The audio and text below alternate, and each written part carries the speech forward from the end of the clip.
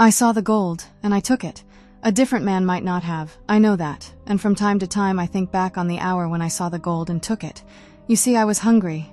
Isn't it ironic? I don't remember much else about that night but the gold and the hunger. I don't remember the name of the tavern, or even the village, but I believe it was somewhere in southern Vardenfell. I can't really be certain. For some time I sat dumbly in my chair, my mind occupied with nothing but the pain in my stomach. If you've never been truly hungry from days of no food, you can't know what it's like. You can't concentrate on anything. It wasn't until a figure to my left got up from the table to get a drink and left a stack of gold marks behind that I snapped to awareness. From this moment on, my memory is crystalline. My eyes to the gold, my eyes to the stranger's back, walking calmly toward the barmaid. My hand to the gold in my pocket. I'm up from the table and out the door. For just a moment, I look back. The stranger has turned to look my way. He wears a hood, but I can feel his eyes meet mine. I swear I can scent a smile. Out into the street and behind some barrels I crouch down waiting for my pursuer. One benefit of a lifetime running from guards, I know how to disappear. For nearly an hour I waited there, suffering even more from hunger. You see, I was awake now and I had the means to buy myself a feast. This knowledge tortured me. When I finally got to my feet, I very nearly fainted. I had only enough energy to walk to the other edge of the village to a run-down tavern before collapsing at a table. I think I must have fallen unconscious for a moment before I heard the barmaid's voice. "Can I get you something to eat, Sarah?" I gorged myself on roasts and pies and huge frothing mugs of grief. As the fog of near-fatal starvation began to lift, I looked up from my plate to see a gold-masked stranger looking at me, his vizard glowing by the blinding light of the moon through the window. He wore black leather armor and was a different physique and size from the man I had burgled, but I could tell he knew. I paid for my meal quickly and left. I skirted the edge of the village through a tiled central courtyard surrounded by the squalid peasants' cottages. There was not a light shining from any window or door. No one was on the streets. I could find no place to hide, so I took the road out of town, heading for the wilderness. Hunger had pushed me on in the days before, but now I felt what I imagined to be the whip of guilt. Or perhaps, even then, it was fear. I fell twice, rushing down the dark path, unused to the slopes and pebbled texture. The sounds of animal life, which I had numbed to, were suddenly very loud in my ears. And there was something else out there in the night, something chasing me. On the side of the road, there was a low wall, and I scrambled over it and hid. I knew enough about concealment to pick a spot where the bulwark sunk slightly, so even if someone saw the outline of my figure, he would assume it to be part of the wall. It wasn't long before I heard the sound of running footsteps from more than one person pass me by, and then stop. There was a moment of whispered conversation, and one of the people ran back on the path toward the village. Then, silence. After a few more minutes, I peered out from behind the wall.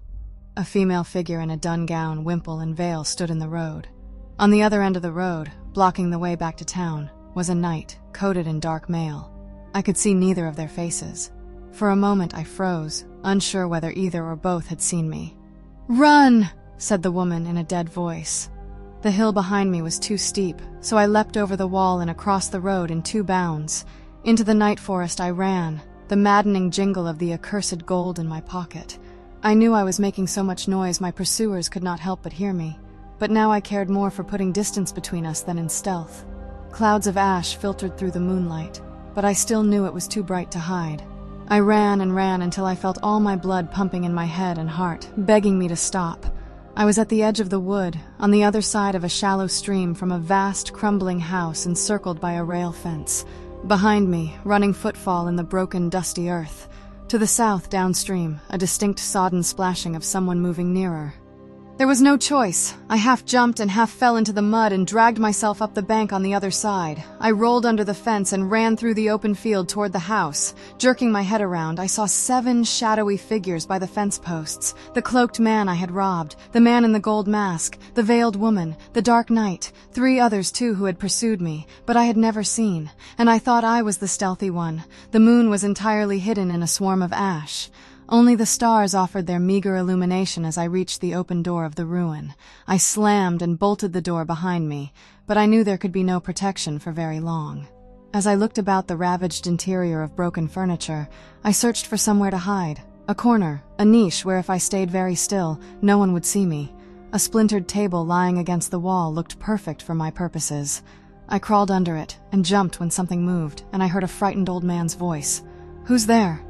"It's all right," I whispered. "I'm not one of them." His puckered, gnarled hand reached out from the shadow and gripped my arm. Instantly, I felt sleep fall upon me, resist it as I might. The old man's horrible face, the face of the hungry dead, emerged as the moon came out and shone through the broken window. His talons still gripping me, I fell back, smelling his death surround me. The table was thrown back. There stood the 7 hunters and a dozen more. No, hunters they weren't.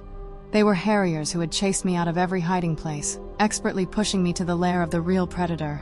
He was weak with age, the old man was, not as good at the chase as once he was. A blunt killing machine. "Please," I said. It was all I could muster. Having enjoyed the sport I offered, he granted me mercy of sorts. I was not bled dry. I was not cursed by being made one of them, the burn. I was kept with others, most of us mad with fear, to be aged and tasted at the vampire's whim. We are called cattle. I lost all hope months ago of ever leaving the dank cellar where they keep us. Even if this note finds its way to the outside world, I cannot give enough information about my whereabouts to be rescued. Even if some champion were able to defeat the bloodsuckers, I only write this to keep my own sanity and to warn others. There is something worse than being hungry. Being food.